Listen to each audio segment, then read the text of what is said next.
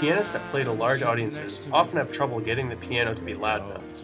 It's notoriously difficult to mic the piano, so musicians like Billy Joel buy special pianos that double as digital keyboards. Unfortunately, even used, these pianos are prohibitively expensive for the average performer.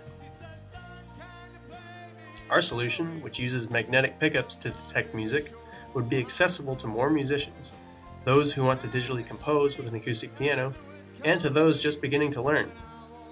To build this device, we drew on our knowledge of Arduino programming and analog circuit design, and for the first time we were integrating these pieces into a system. Single-string pickups on the market go for around $50 each. We managed to implement a similar solution for much less. Each of our pickups costs about $3 and consists of an iron core solenoid and a magnet. Our first iteration consisted of a single pickup and amplifier circuit. This setup allowed us to begin prototyping our signal processing software. Meanwhile, other group members were busy assembling version 2, which could support an entire octave. This version easily mounts to the piano and can be adjusted so that the pickups lie close to the strings.